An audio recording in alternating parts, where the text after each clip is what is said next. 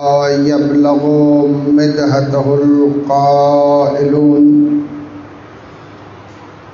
ولا يحصي نعمه العادون ولا يؤدي حقه المجتهدون الذي لا يدركه بعد الحمم ولا يناله غوث الفتن الذي ليس لصفته حد محدود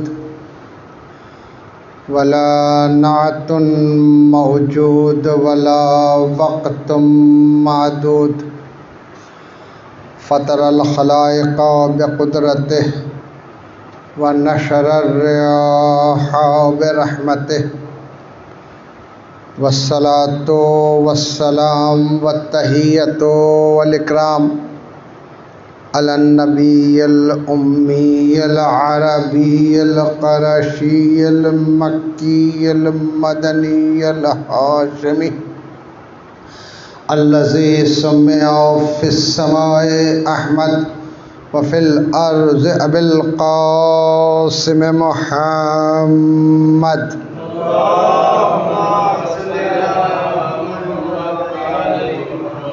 والصلاة والسلام والتحية والإكرام على أهل بيته الطيبين الطاهرين المعصومين المظلومين الذين أذهب الله عنهم الرجس ويطهرهم تطهيرا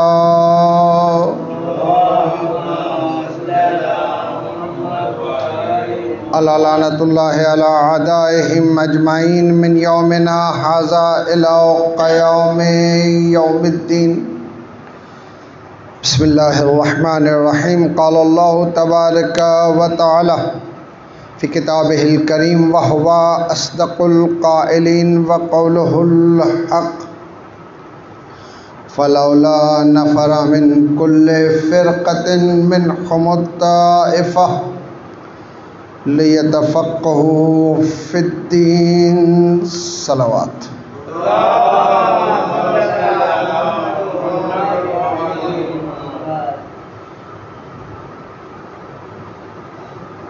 امام محمد باقر علیہ الصلاۃ والسلام ওনাকে বাকরুল উলুম বলা হয়।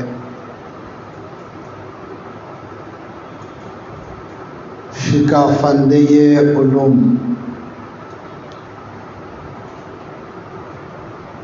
যিনি উলুমে আলে মোহাম্মদকে সবার সামনে উপস্থাপন করেন। পয়গম্বর ইসলাম সাল্লাল্লাহু আলাইহি ওয়া আলিহি ওয়াসাল্লামের রেখে যাওয়া পরিপূর্ণ দিন, যেই দিনে কোনো ঘাটতি ছিল না, যেই দিন শুধু অনুসরণ ও অনুকরণ করে একজন মানুষের পক্ষে ইনসানে কামিল হওয়া সম্ভব ছিল, সেই দিন পরিচালনার দায়িত্ব নিশ্চিতভাবে যার হাতে অর্পণ করা হবে তিনি হবেন আদেল, ন্যায় বিচারক। আমরা অর্পণ করতে পারি না। আল্লাহ রাব্বুল আলামিন তার প্যারা হাবিবের রেখে যাওয়া দিনকে সুরক্ষিত রাখতে যে বেলায়েতের সূচনা করেছিলেন, সেই বেলায়েতের বিশ্বাসী হয়ে সেই আহলে বাইতে আতহার আলাইহিস সালাতু ওয়াস সালামের সাথে মুআদ্দাত এবং অনুসরণ ও অনুকরণের মাধ্যমে আমাদের পৃথিবীকে জান্নাতে পরিণত করা সম্ভব ছিল। কিন্তু দুঃখের বিষয় যে প্রথমেই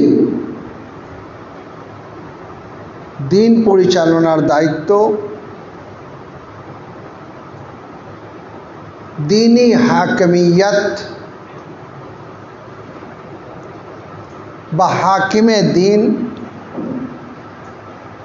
তারা হলেন যাদের কাছে আদল খুব একটি অর্থবহ ছিল না। বাস্তবে জুলমের সাথে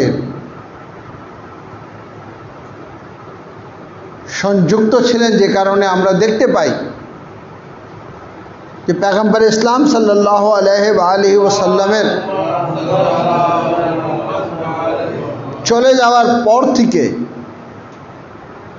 উম্মত তো পরে আহলে বাইতে আতহার আলাইহিসসালাতু ওয়াসসালাম সর্বপ্রথমে জুলমের শিকার হন। তাদের হাতে যারা শরীয়তের কথা বলছে, তাদের হাতে যারা আদলে ইলাহির কথা বলছে, তাদের হাতে যারা পয়গম্বর ইসলামকে অনুসরণ করার কথা বলছে, তাদের হাতে। এটা একটি সত্য ইতিহাস। এই দারায়াতকে অস্বীকার করার কোনো সুযোগ নেই। এটা রেওয়ায়াত না, এটা দেরায়াত। ইতিহাস স্পষ্ট করেছে যে ইসলাম কখনোই জুলমের সাথে সম্পৃক্ত হতে পারেই না। যে ইসলামের অনুসারীরা যে আল্লাহ রাব্বুল আলামিনকে ওয়াহদাহু লা শরীক মেনেছে, সাথে সাথে তাকে আদিলে মুতলাক হওয়ার প্রতি ঈমান এনেছে, তো হতেই পারে না যে কোনো হাকিম, তাও ইসলামে নেতৃত্ব দানকারী, খেলাফতের নামে হোক, ইমামতের নামে হোক, তার কোনো সম্পৃক্ততা জুলমের সাথে, এটা হতেই পারে না। কিন্তু বাস্তবে ইতিহাস যেটা আমাদের সামনে রয়েছে সেটা এটাই, যে জুলমের সাথে সম্পৃক্ত করা হয় এবং প্রথম জুলমের শিকার আহলে বাইতে আতহার আলাইহিসসালাতু ওয়াসসালাম হয়েছেন। ফাতেমাতুজ জাহরা সাল্লাল্লাহু আলাইহা হয়েছেন, মাওলায়ে কায়নাত আলী ইবনে আবি তালিব আলাইহিসসালাতু ওয়াসসালাম হয়েছেন। ইতিহাসের উপরে জুলম করা হলো, আদলে ইলাহির উপরে জুলম করা হলো, আহলে বাইতে আতহার আলাইহিসসালাতু ওয়াসসালামের পবিত্রতার উপরে জুলম করা হলো। বসে আশ-শাই ফি গায়রে মাহল্লে, এটাই হচ্ছে জুলম। যার যে প্রাপ্য স্থান সেই স্থানে না রাখাই হচ্ছে জুলম। আহলে বাইতে আতহার তাইয়্যিব ও তাহির ছিলেন, না মানেই হচ্ছে জুলম। আহলে বাইতে আতহার আলাইহিসসালাতু ওয়াসসালাম আল্লাহর পক্ষ থেকে দায়িত্বপ্রাপ্ত ছিলেন, দায়িত্ব না দেওয়াই হচ্ছে জুলম। দ্বীনের নেতৃত্ব ওনাদের হাতেই হওয়া উচিত, ওনাদের হাতে তুলে না দেওয়াই হচ্ছে জুলম। এই জুলমগুলা থেকে সূচনা হয়ে এমন এক পর্যায়ে চলে গেল যে ফাতেমাতুজ জাহরা সাল্লাল্লাহু আলাইহাকে বলতে হয়েছে সুব্বাত আলাইয়া মাসায়েবুন লাউ আন্নাহা সুব্বাত আলাল আইয়ামে সিরনা লিআলিয়া। এ বাবা, আপনার পরে আমার উপরে এমনভাবে মুসিবত ফেলে দেওয়া হয়েছে, মানে এত জুলমের সম্মুখীন করা হয়েছে, যদি প্রকাশ্য দিনের উপরে সেই জুলম, সেই মুসিবত যদি আসতো, তাহলে দিন রাতে অন্ধকারে পরিণত হতো। কে বলছেন? ফাতেমাতুজ জাহরা সাল্লাল্লাহু আলাইহা।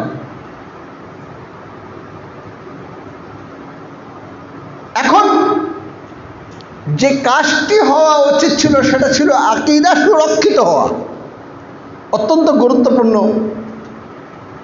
আলোচনা করার চেষ্টা করছি, আশা করি অনুধাবন করবেন। যেহেতু ইসলাম প্রথম স্টেজে ছিল, ওয়াহদানিয়তের ভিত্তি শক্তিশালী করা দরকার ছিল। আদলে এলাহির চেতনাকে সমাজে প্রতিষ্ঠিত করার সময় ছিল। পয়গম্বর ইসলাম সাল্লাল্লাহু আলাইহি ওয়াসাল্লামের গুরুত্ব, মহত্ব, ওনার আসার উদ্দেশ্য, এটাকে প্রতিষ্ঠিত করার সময় ছিল। ইমামত ও বেলায়েতকে মূল্যায়ন করার সময় ছিল, অর্থাৎ আকীদা। যদি এক সেন্টেন্সে বলি তাহলে আকীদাকে শক্তিশালী অবস্থায় নিয়ে আসার পয়গম্বর ইসলামের পরে যে সময়টা ছিল, সেই সময়কে জুলমের সাথে এমনভাবে সংযুক্ত করা হলো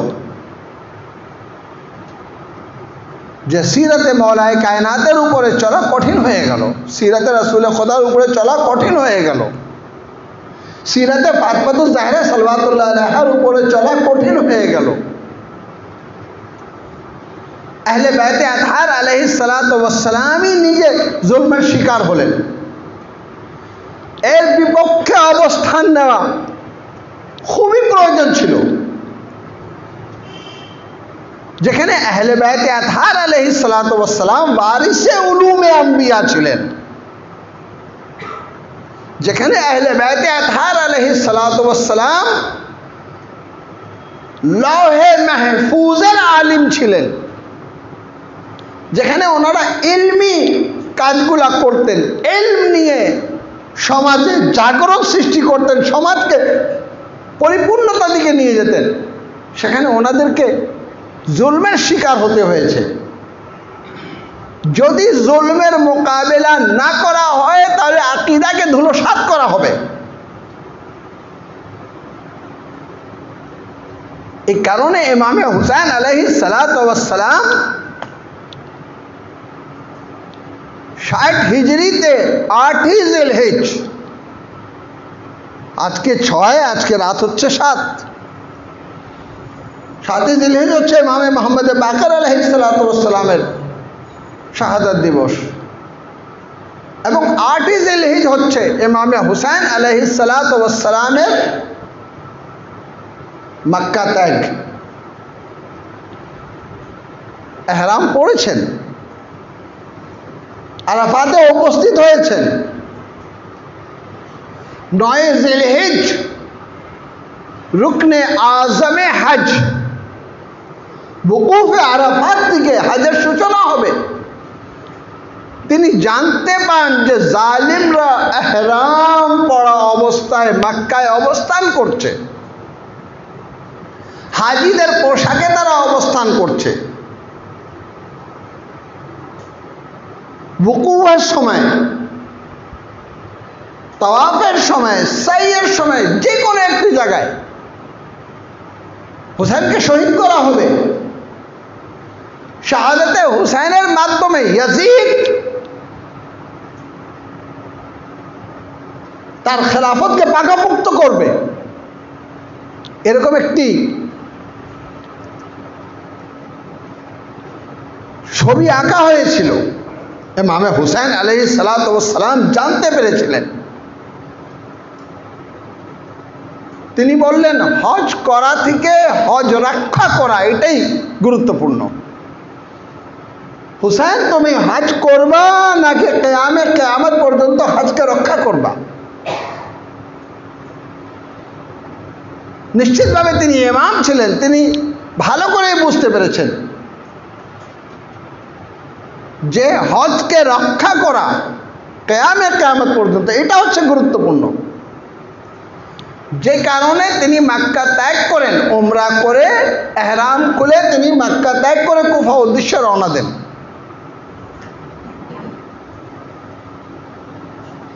আঠাইশে রজব মদিনা থেকে বের হয়েছিলেন, 8ই জিলহিজ মক্কা থেকে বের হয়েছেন, 2 মুহররম 61 হিজরি কারবালায় উপস্থিত হয়েছেন। আর 10ম মুহররম রোজে আশুর 61 হিজরিতে শহীদ হয়েছে। 60 হিজরিতে তিনি মক্কা থেকে হজ না করে বের হয়ে পড়লেন। কি করলেন মওলা হুসাইন আলাইহিস সালাতু ওয়াস সালাম? সবচেয়ে গুরুত্বপূর্ণ যে কাজ করলেন, আকায়েদের শত্রুদেরকে দমন করা, দ্বীনে মুকদ্দাসে ইসলামকে জুলমের হাত থেকে সুরক্ষিত করা, ইসলামী মৌলবোধকে জালিমদের হাত থেকে বের করে নিয়ে আসা, এটা ছিল ইমাম হুসাইন আলাইহিস সালামের জন্য গুরুত্বপূর্ণ। আকা হুসাইন এই কাজ করার পরে রেজাল্ট কি হবে? রেজাল্ট 1400 বছর না, কিয়ামত পর্যন্ত যারাই আসবে তারা বের করতে থাকবে। যেভাবে একটি রেজাল্ট বের করেছিলেন খাজা মঈনুদ্দিন চিশতি আলাইহির রহমা, যিনি বলছেন হাক্কাকে বেনায় লা ইলাহা আস্ত হুসাইন। ইমামে হুসাইন আশুরা নিজের জীবন উৎসর্গ করে দিয়ে শুধু এটা না যে ইয়াজিদের হাতে বায়াত করেননি, দ্বীনের ভিত্তিকে শক্তিশালী করেছেন। আমি এখনই আপনাদের সামনে বলছিলাম, আকায়েদকে শক্তিশালী করা, আকায়েদকে বিকৃত হওয়ার হাত থেকে রক্ষা করা, লা ইলাহা ইল্লাল্লাহকে সুরক্ষিত করা। এবং ইমামে আলী মুকাম সেটা করেছিলেন, যে কারণে আল্লাহর ওয়ালি খাজা মঈনুদ্দিন চিশতি আলাইহির রহমা তিনি বলে গেলেন হাক্কাকে বেনায় লা ইলাহা আস্ত হুসাইন। লা ইলাহা ইল্লাল্লাহর ভিত্তিকে শক্তিশালী করেছিলেন হুসাইন। এই কাজটি ইমামে হুসাইন আলাইহিস সালাতু ওয়াস সালাম করলেন, যেখানে আমরা ভালো করে জানি মিম্বারে সালুনির উপরে বসে আলী ইবনে আবি তালিব আলাইহিস সালাতু ওয়াস সালাম সালুনি সালুনি ক্বাবলা আন তাফকিদুনি বলে স্পষ্ট করেছিলেন যে লৌহে মাহফুজের জ্ঞান আমার কাছে রয়েছে, কোরআনের গভীরতা আমার জানা রয়েছে, কোরআনে নাতিক আমি রয়েছি, ওয়া ফিহা সাবঈনা বাতনা, কোরআনের 70টি বাতিন রয়েছে এবং সব বাতিন আমার জানা রয়েছে। আলী ইবনে আবি তালিব বলেছিলেন, কিন্তু মওলাকে সুযোগ দেওয়া হয়নি, ইমামে হাসানকে সুযোগ দেওয়া হয়নি। ইমামে হুসাইন আলাইহিস সালাতু ওয়াস সালাম জালিমদের হাত কেটে দিয়ে আকীদাকে সুরক্ষিত করলেন। যে মাবিয়া বলতো, হে আমার চাচাতো ভাই, তুমি ততক্ষণ পর্যন্ত ক্ষান্ত হওনি যতক্ষণ পর্যন্ত তুমি কালেমার মধ্যে তোমার নাম ঢুকিয়ে দাওনি। আল্লাহু আকবার। ওয়াল্লাহি দাফনা দাফনা, হুসাইন সে ইয়াজিদ ও মাবিয়াকে দফন করে দিলেন। কিয়ামত পর্যন্ত মুহাম্মদুর রাসূলুল্লাহ আযানে আমরা শুনতে পাচ্ছি। সালাওয়াত পড়েন মুহাম্মদ ওয়া আলে মুহাম্মদ। কিয়ামত পর্যন্ত, কিয়ামত পর্যন্ত মুহাম্মদুর রাসূলুল্লাহ শুনতে পাচ্ছি। অর্থাৎ ইয়াজিদ ও মাবিয়া ও ইয়াজিদ দাফন হয়ে গেল, হুসাইন নিজের জীবন উৎসর্গ করে দিয়ে মুহাম্মদুর রাসূলুল্লাহকে বাঁচিয়েছেন, যার প্রতি রাসূল নিজেই ইঙ্গিত দিয়েছেন, ওয়া আনা মিনাল হুসাইন, আমার হায়াত, আমার দ্বীনের হায়াত হুসাইন থেকে। এরপরে ইসলামের আরেকটি স্টেজের সূচনা হয়, খুবই গুরুত্বপূর্ণ, আশা করি অনুধাবন করবেন। আরো একটি অধ্যায় রচনা হয়। ইমামে হুসাইন আলাইহিস সালাতু ওয়াস সালাম যে গুরুত্বপূর্ণ দায়িত্ব পালন করা দরকার ছিল তা করেছেন। দেখা যাচ্ছে সৈয়দে সাজ্জাদ এত জুলমের শিকার হওয়ার পর আল্লাহর সাথে আধ্যাত্মিকতা, আল্লাহর সাথে সম্পর্ক স্থাপন করা, সেই হচ্ছে আসল, সেই হচ্ছে মালজা, সেই হচ্ছে যার দিকে ফিরে যাওয়া উচিত। ইমামে জাইনুল আবদিন আলাইহিস সালাতু ওয়াস সালাম খুবই গুরুত্ব সহকারে আমাদের দেখিয়েছেন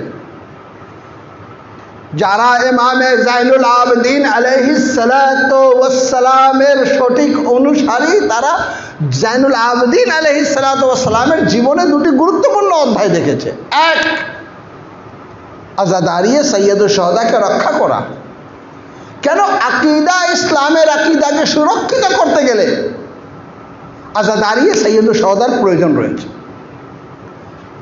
আজাদারিয়ে সৈয়দুল শুহাদা আকীদাকে রক্ষা করবে, আজাদারিয়ে সৈয়দুল শুহাদা ওয়াহদানিয়তকে রক্ষা করবে, আদলে ইলাহিকে রক্ষা করবে, পয়গম্বর ইসলামের রিসালাতের চেতনাকে রক্ষা করবে। এই জন্য আজাদারিয়ে সৈয়দুল শুহাদাকে রক্ষা করতে হবে, জালিমদের দ্বারা যেন আকীদা ক্ষতিগ্রস্ত না হয়। ইমামকে শহীদ করা মানে আকীদার উপরে আক্রমণ, আকীদায় ইমামতের উপরে আক্রমণ। ইমাম সতর্ক করলেন, আজাদারিয়ে হুসাইন রক্ষা করাই ইমামতকে রক্ষা করা। তারপরে কি বলা হলো? জাইনুল আবেদিন।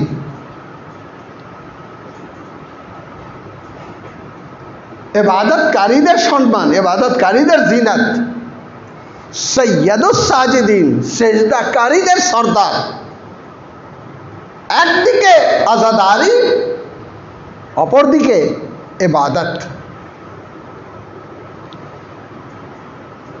ইমামে জাইনুল আবেদিন আলাইহিস সালাতু ওয়াস সালামের জাদ মওলায়ে মুত্তাকিয়ান তিনি বলে গেলেন, যখন সিফিনে যুদ্ধ হচ্ছিল আর আলী নামাজের জন্য প্রস্তুত হলেন, আলী নামাজ, এখন তো যুদ্ধ হচ্ছে, বলে যুদ্ধ করতেছি নামাজের জন্য। আল্লাহু আকবার। সে সৈয়দে সাজ্জাদ। নামাজ এমন এক ইশকের সাথে, এমন এক আগ্রহের সাথে, এমন আন্তরিকভাবে পড়তে হয়, সেটা আমাদের কাছে রেখে দিলেন। এরপরে ইমামে জাইনুল আবেদিন আলাইহিস সালাতু ওয়াস সালামের পরে আমরা কিন্তু দেখতে পাচ্ছি এমন এক অবস্থা ক্রিয়েট হলো যে আর সেইভাবে আহলে বাইতকে দমন করে রাখা সম্ভব ছিল না। জালিমরা, মুনাফিকরা, ইসলামের শত্রুরা যেটা করেছিল সেটা হচ্ছে দ্বীনকে বিকৃত করা, ইজতিহাদের নামে শরীয়ত পরিবর্তন করা। ফিকাহাত ইসলামের একটি মৌলিক বিষয়, এই ফিকাহাতকে ক্ষতিগ্রস্ত করা শত্রুর একটি নতুন পন্থা। ঠিক আছে, আকীদা রয়ে গেল, সে আকীদা কি কাজে যে আকীদার মধ্যে আমল নেই। নামাজকে বিকৃত করতে হবে, রোজা ও হজ্জ যাকাতকে বিকৃত করতে হবে। তখন ইমামে মুহাম্মদ বাকির আলাইহিস সালাতু ওয়াস সালামের যে ভূমিকা, যে উদ্বেগ, প্রত্যেক ইমামের মধ্যে যোগ্যতা ছিল, কিন্তু প্রত্যেকে নিজের সময়কে বুঝে পদক্ষেপগুলো নিতেন। ইমামে মুহাম্মদ বাকির আলাইহিস সালাতু ওয়াস সালাম ফিকাহাত ও ইজতিহাদের একটি দরজা খুলে দিলেন। যদিও এই ফিকাহাত কোরআন দ্বারা প্রমাণিত, ফকিহ কোরআন দ্বারা প্রমাণিত, ফকিহের বিরোধিতা করা কোরআনের বিরোধিতা করা, ফকিহের বিপক্ষে অবস্থান নেওয়া কোরআনের বিপক্ষে অবস্থান নেওয়া, স্পষ্ট কোরআনে আয়াত রয়েছে, ফালাউলা নাফারা মিন কুল্লি ফিরকাতিন মিনহুমুত তায়েফা, কেন তোমাদের মধ্য থেকে একটি দল, কিছু লোক বের হয়ে আসে না? কেন? লিয়াতাফাক্কাহু ফিদ্দীন, তারা দ্বীনের মধ্যে তাফাক্কুহ করবে। তাফাক্কুহ ওয়াহদানিয়তের মধ্যে না, তাফাক্কুহ পয়গম্বর ইসলামের রিসালাতের মধ্যে না, এগুলো আকীদা। এখানে তাফাক্কুহ কোনো প্রয়োজন নেই। এখানে যুক্তি সহকারে আকীদায়ে ওয়াহদানিয়ত, আকীদায়ে আদল, আকীদায়ে নবুয়ত, আকীদায়ে ইমামত আমাদের প্রয়োজন, আকীদায়ে মাদ আমাদের প্রয়োজন। কিন্তু ফুরুআত হচ্ছে যার গভীরতায় যাওয়া। এটা কিন্তু কোরআনের নির্দেশ। নির্দেশ শুধু এতটুক না, 122তম আয়াত সূরা তাওবার, যে কেন তোমাদের মধ্য থেকে একটি দল বের হয় না, লিয়াতাফাক্কাহু ফিদ্দীন, দ্বীনের মধ্যে তাফাক্কুহ করতে, দ্বীনে ফাকিহ হতে। বরং এর আগে বলা হচ্ছে ফাকিহ হওয়ার পর যেন নিজের কওমের কাছে ফিরে আসে। আর কি করবে? আসে ইনজার করবে, তাবলীগ করবে। আর জনগণের উচিত সেটা গ্রহণ করে নেওয়া। কোরআনের আয়াত গ্রহণ করে নেওয়া। তাহলে ফাকিহ হওয়ার নির্দেশ কোরআন দিয়েছে, ফাকিহের কথা মেনে নেওয়ার নির্দেশ কোরআন দিয়েছে। ফাকিহের বিরোধিতা কোরআনের বিরোধিতা। ফাকিহকে না মানা কোরআনের একটি আয়াতকে অস্বীকার করা। আর এটা এমন না যে নতুন কিছু। যদি কেউ ইমামে মুহাম্মদ বাকর আলাইহিস সালাতু ওয়াস সালামের যুগের এই গুরুত্বপূর্ণ ভূমিকা, যেটাকেও দারায়েত বলা হয়, দারায়েতকে অস্বীকার করা হয় না, রিওয়ায়েতকে অস্বীকার করা হয়। দারায়েত ইতিহাস।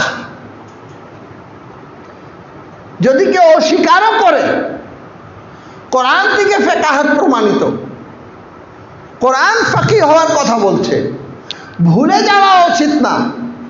ইমামে হুসাইন আলাইহিস সালাতু ওয়াস সালাম ওনার চেয়ে অনেক বড় ছিলেন হাবিব ইবনে মাজাহির। হুসাইনকে ভালোবাসতেন, হুসাইন তাকে ভালোবাসতেন। মহিব বলে ডাকেননি, হাবিব বলে ডাকেননি, সাহাবী বলে ডাকেননি, মুমিন বলে ডাকেননি, রাজুলে ফাকিহ বলে ডেকেছেন। সালাওয়াত পড়ুন মুহাম্মদ ওয়া আলে মুহাম্মদ। ইমামে হুসাইন হাবিব ইবনে মাজাহিরকে রাজুলে ফাকিহ বলে ডেকেছেন। সবকিছুতে একটি হিকমত রয়েছে। ইমামে হুসাইন আলাইহিস সালাতু ওয়াস সালামের সাথে আরো 71 জন শহীদ হয়েছেন। হযরতে হুরের রওজা আলাদা দেখতে পাচ্ছি, বাকি সকলের জন্য গঞ্জে শহীদা। কিন্তু আপনি আশ্চর্য হবেন, ইমামে হুসাইন আলাইহিস সালাতু ওয়াস সালামের সেই রওজা আথারের মধ্যে কারবালার শহীদদের 3টি জিয়ারতের স্থান রয়েছে। এক হচ্ছে গঞ্জে শহীদা, যেখানে সমস্ত শহীদদেরকে এক জায়গায় রেখে দাফন করা হয়েছে, যেটা হলো গঞ্জে শহীদা। আমাদের সাবির ভাই গেলেন জিয়ারত করে আসছেন। দ্বিতীয় হলো নিজে ইমামে হুসাইন আলাইহিস সালাতু ওয়াস সালামের রওজায়, যেখানে হযরত আলী আকবর ও আলী আসগরকে দাফন করা হয়েছে। আর আপনি মেন দরজা দিয়ে যখন প্রবেশ করবেন, দরজার উপরে একটি জারি রয়েছে, সেটা হচ্ছে হাবিব ইবনে মাজাহির। কি রহস্য! হাবিব ইবনে মাজাহিরকে আলাদা করে এভাবে দাফন করা। আজকে যারাই জিয়ারত করতে যায়, অন্য জায়েরিনরা যারা হুসাইনের জিয়ারত থেকে আরিফ রয়েছে, তারা এটাই বলে যে যাচ্ছেন, যান হাবিব ইবনে মাজাহিরের রওজায় এখানে গিয়ে একটু হাবিবকে বলবেন যে আপনার এই জায়েরের নামও লিখে নেন। আল্লাহু আকবার। হাবিব ইবনে মাজাহিরের জারির কাছে গিয়ে অনেক জায়েরিনরা, অন্য জায়েরিন যারা আসতে পারেনি, তাদের নাম উচ্চারণ করে বলে হাবিব যেন তাদেরকে অনুমতি দিয়ে দেন, তারা যেন চলে আসে। বলা হয় যে কোনো জায়েরই হয় না যতক্ষণ পর্যন্ত হাবিব ইবনে মাজাহির তাকে অনুমতি না দিয়ে দেন ইমামে হুসাইন আলাইহিস সালাতু ওয়াস সালামের জিয়ারতের।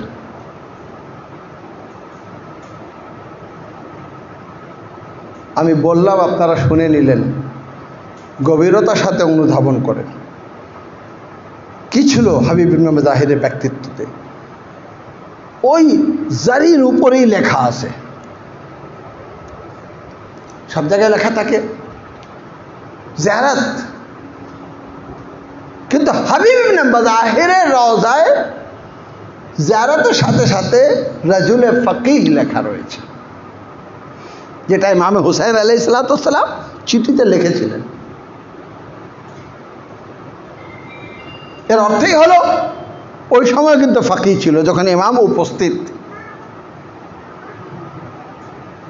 ইমামে মোহাম্মদ বাকর আলাইহিস সালাতু ওয়াস সালাম, যাকে বাকরুল ইলমুল আউয়ালিন ওয়াল আখিরিন বলা হয়েছে, তিনি ইজতিহাদের সূচনা করেন, ফিকহাতের সূচনা করেন।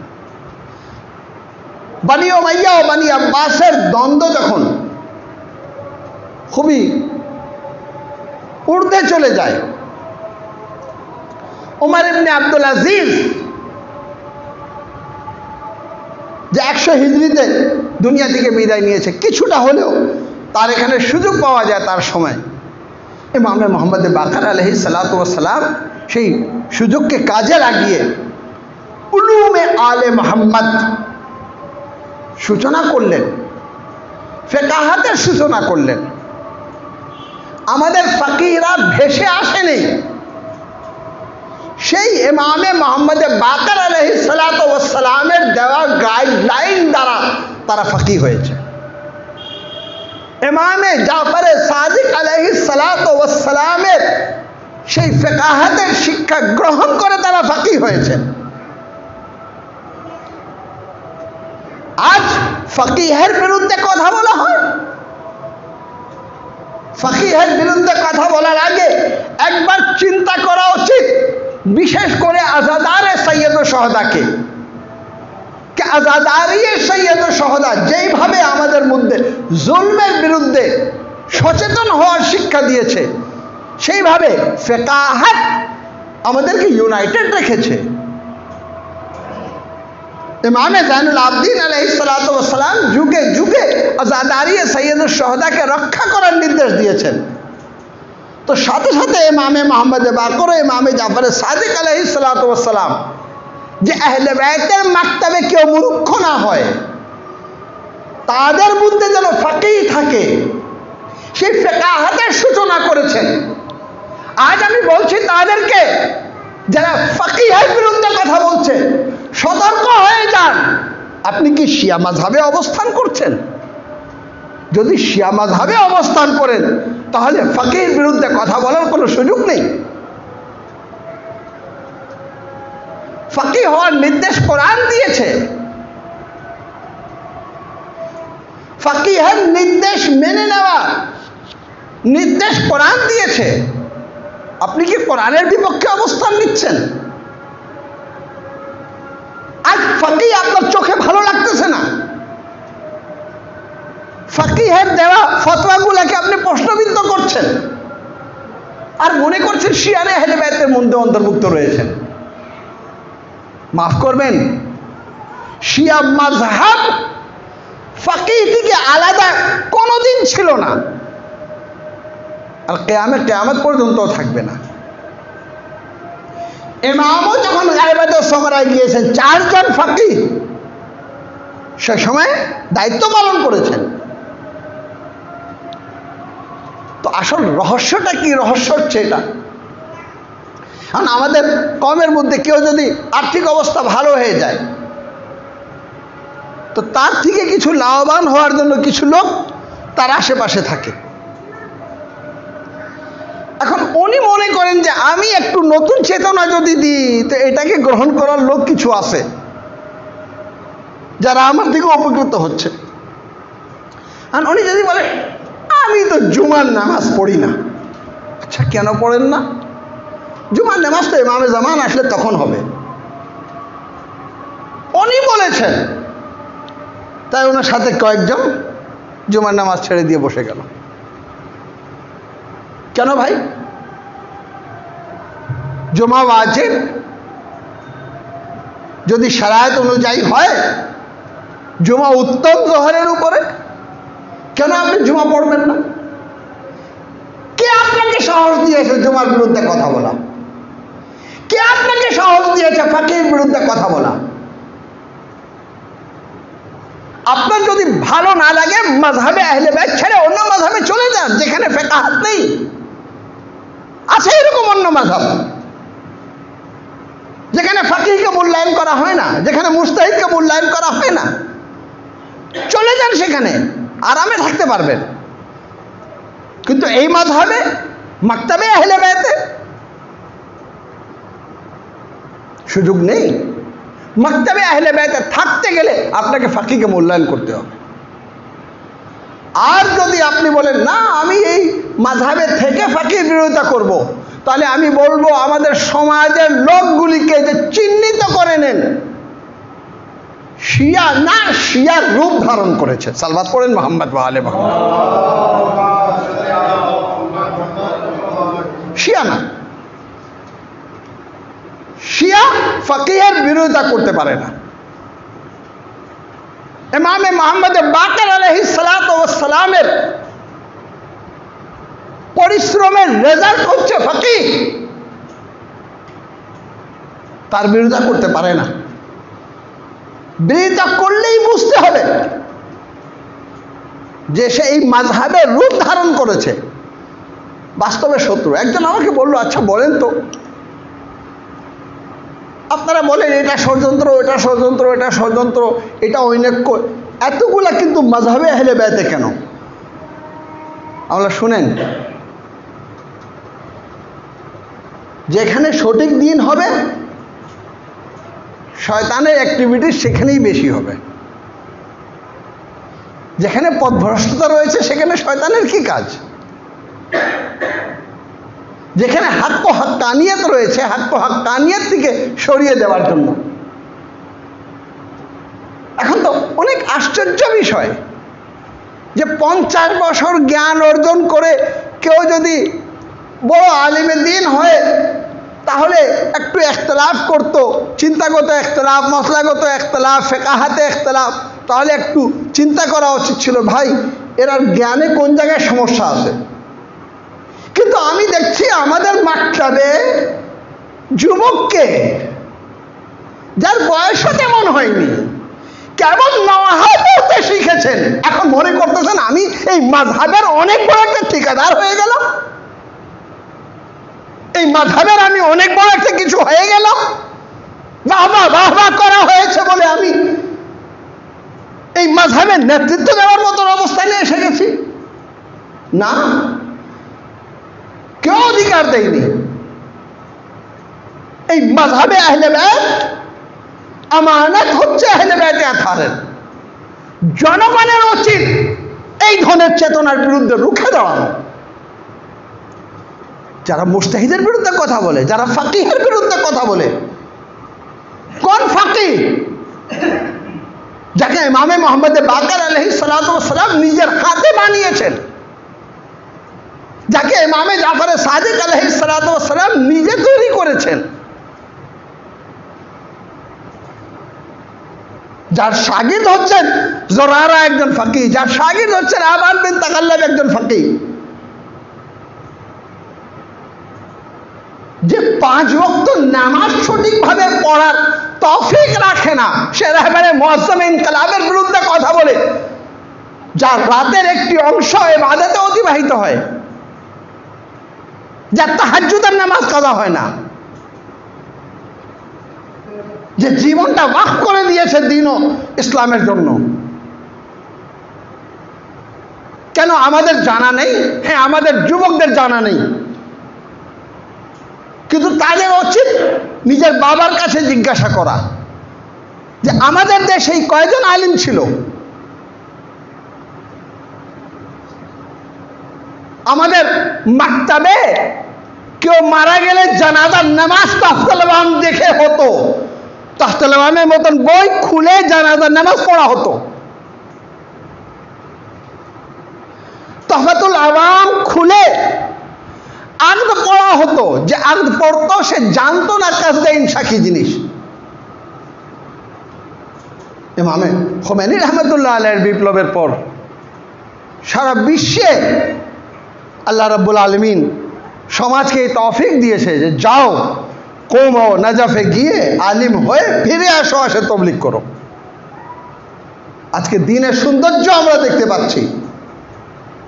হ্যাঁ, আমাদের বাপ দাদারা অনেক বড় এহসান করেছেন, তারা আজাদারিয়ে সঈদ ও সওদাকে রক্ষা করেছেন, কিন্তু নামাজ কয়জন সঠিক নামাজ পড়তো? কয়জন? আমার এখনো চ্যালেঞ্জ, যেখানে আলিমে দ্বীন নেই সেখানে অনেকে, সবার কথা বলবো না, অনেকে কুরবাতান ইলাল্লাহ ও ইল্লাল্লাহর পার্থক্য জানে না।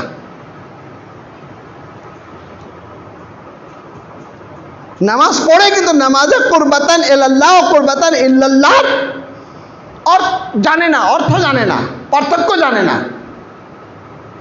অজু করে অজুয়ে বাতিল, মাসা করতে গিয়ে মাথা টান দিয়ে চলে আসে কপাল পর্যন্ত, অনেককে দেখেছি।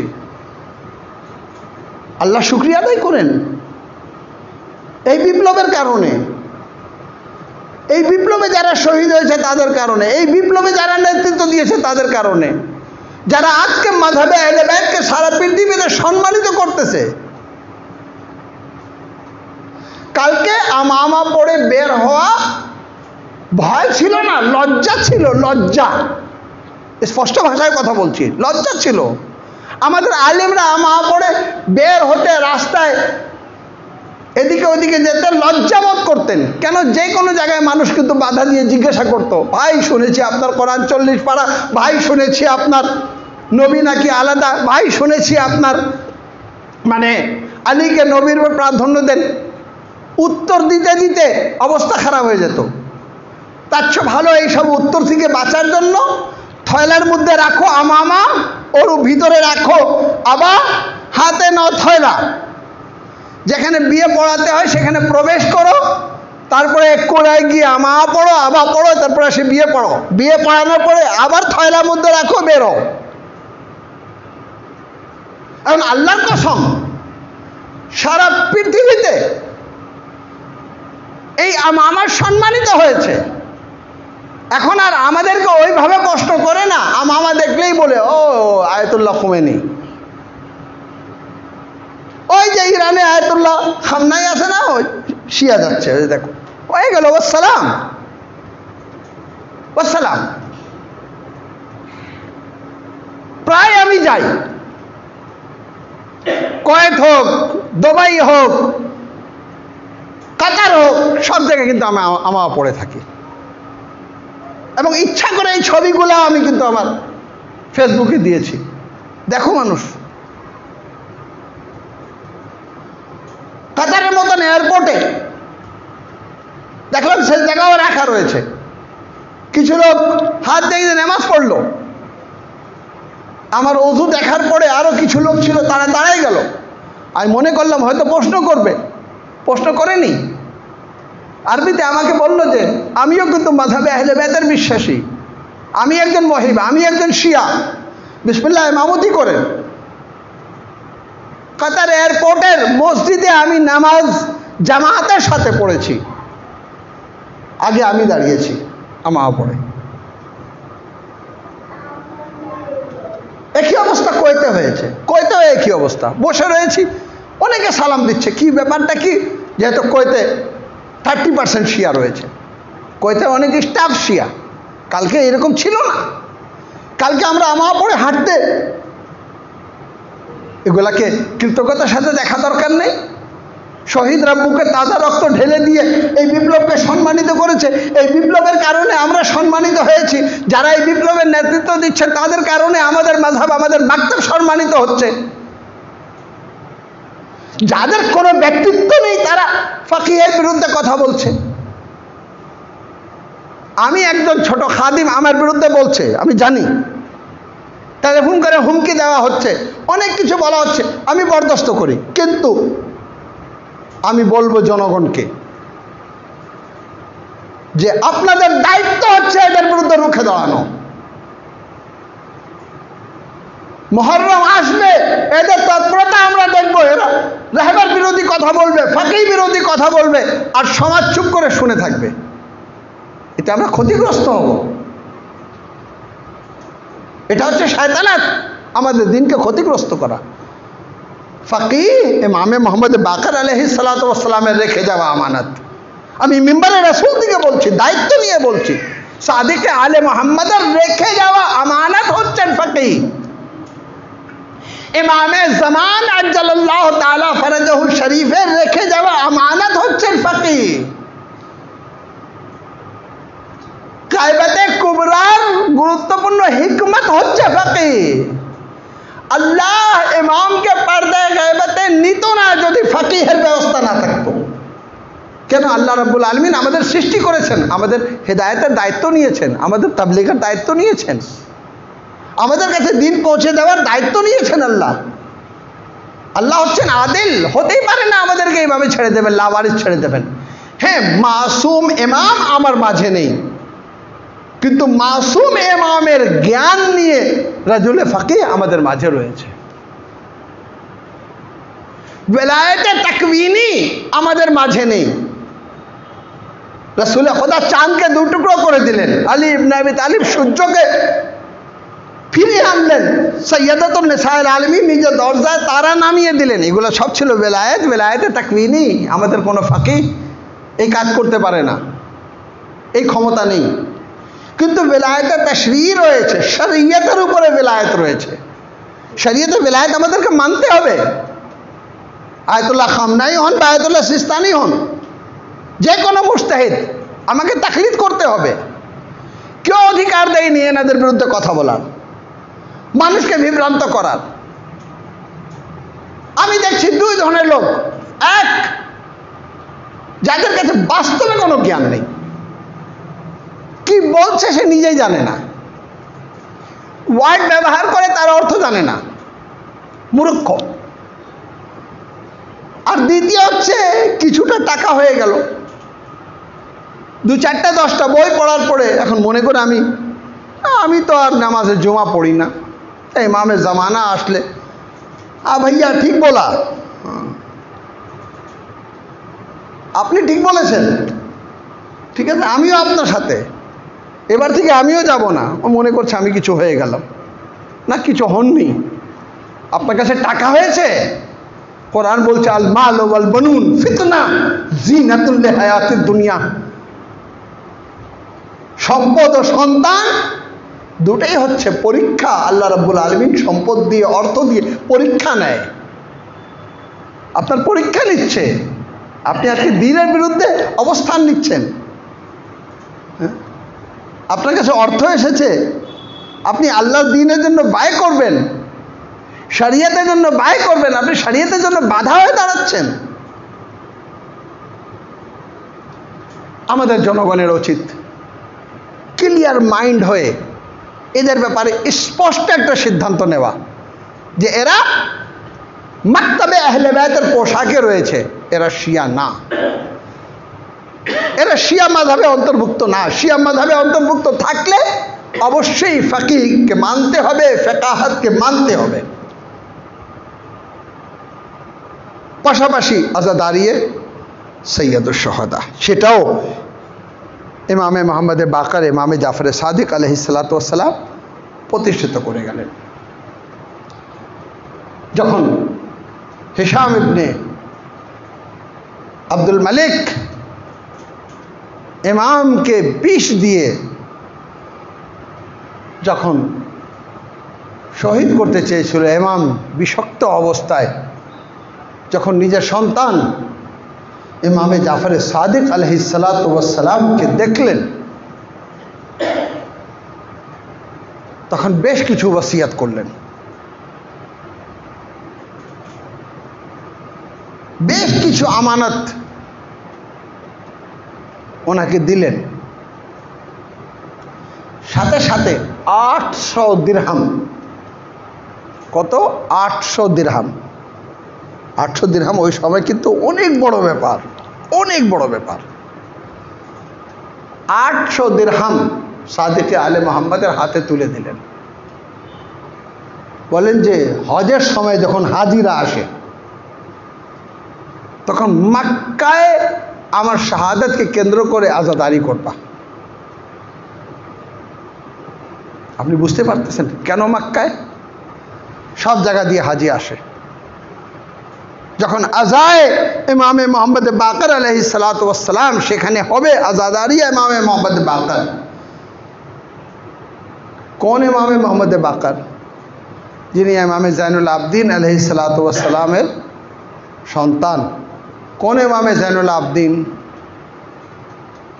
যাকে হাতে শিকল, পায়ে বেড়ি, গলায় তক দিয়ে কারবালা থেকে কুফা আর কুফা থেকে শাম নিয়ে আসা। আমি বলবো সেটাই না। ইমামে মোহাম্মদ বাকর আলাইহিসসালাতু ওয়াসসালাম 800 দিরহাম রেখে দিলেন, মক্কায় আজাদারি করবা, হাজের সময় আজাদারি করবা। কেন? 7 জিলহিজ তিনি শহীদ হয়েছেন। 8 জিলহিজ হাজিরা সমবেত হবে, এক জায়গায় হবে, একত্রিত হবে মক্কায়। সেই সময় না হও মাতম করবা ইমামে মোহাম্মদ বাকরের। কেউ যদি জিজ্ঞাসা করে কোন মোহাম্মদ বাকর, তো বলবা তিনি যিনি ছোটকালে কারবালা দেখেছেন, যিনি তার জানকে 3 দিনের তৃষ্ণার্ত অবস্থায় শহীদ হতে দেখেছেন। কোন ইমামে মোহাম্মদ বাকর, যিনি শরিয়তে মুকদ্দাসার ইমাম ছিলেন, নিজের চোখে মা বোনদেরকে, নিজের চোখে মাকে, ফুপি আম্মাকে, সবাইকে, দাদিকে পর্দা ব্যতীত দেখেছেন। ইমামে মোহাম্মদ বাকর আলাইহিসসালাতু ওয়াসসালাম নির্দেশ দিলেন যে মক্কায় আবার মাতম করবা, মক্কায় আবার আজাদারি করবা, যেন হাজিরা অবগত হয় মোহাম্মদ বাকরকে শহীদ করা হয়েছে, তার পিতা সৈয়দে সজ্জাদকে শহীদ করা হয়েছে, আরে তার পিতা হুসাইনকে তো এমন ভাবে শহীদ করা হয়েছে যে শহীদই করা হয়নি, লাশের উপরে ঘোড়া দৌড়ানো হয়েছে। আজাদারও হয়তো আরো একটি রহস্য ছিল, আরো একটি রহস্য। ইমামে মোহাম্মদ বাকর আলাইহিসসালাতু ওয়াসসালাম এটা স্পষ্ট করতে চেয়েছিলেন যে ইয়া জাদ্দা, হে আমার জাদ, হে আমার দাদা, হে আমার জাদ সৈয়দুশ শুহাদা ইমামে হুসাইন, আরে আপনি কারবালায় ছিলেন, যাকে শহীদ করা হলো, যার লাশের উপরে ঘোড়া দেওয়ানো হলো, আরে যার বোনকে মাতমও করতে দেওয়া হয়নি, কন্দনও করতে দেওয়া হয়নি, আরে তাদেরকে বন্দি করে কারবালা থেকে কুফা থেকে শাম নিয়ে যাওয়া হলো, কিন্তু ইসলামের মূল কেন্দ্র মক্কা, আকা হুসাইন আজ মক্কায় আজাদারি ইমামে মোহাম্মদ বাকর হচ্ছে। আরে মক্কা রয়েছে, কারবালা না। ইতিহাস পরিবর্তন হয়ে গেল। যারা হুসাইনের লাশে ঘোড়া দৌড়িয়েছিল তারাও নিজে চোখে দেখছে মক্কায় আজাদারি ইমামে মোহাম্মদ বাকর হচ্ছে। কিন্তু ইমামে জাফর সাদিক আলাইহিসসালাতু ওয়াসসালাম যখন আজাদারি করছেন নিজের বাবা ইমামে মোহাম্মদ বাকরের, তখন তাকে বলছেন অবশ্যই যে কবি আসছে, যে আজাদার আসছে, যে মার্সিয়া খা আসছে, যে নওহা খা আসছে, তাকে বলতেন শুনো আমার বাবা ইমামে মোহাম্মদ বাকরের শানে যদি মার্সিয়া লিখে থাকো এখানেই সমাপ্ত করবা না, এর সাথে সাথে আমার জাদু হুসাইনের মার্সিয়াকে সংযুক্ত করে দেবা, কেন আমাদের কোন শোক সমাপ্ত না যতক্ষণ পর্যন্ত হুসাইনের উপরে আজাদারি না হয়।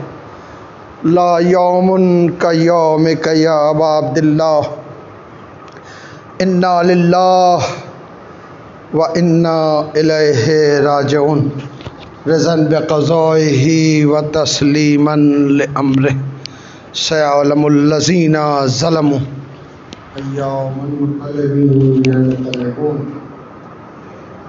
ماتم حسين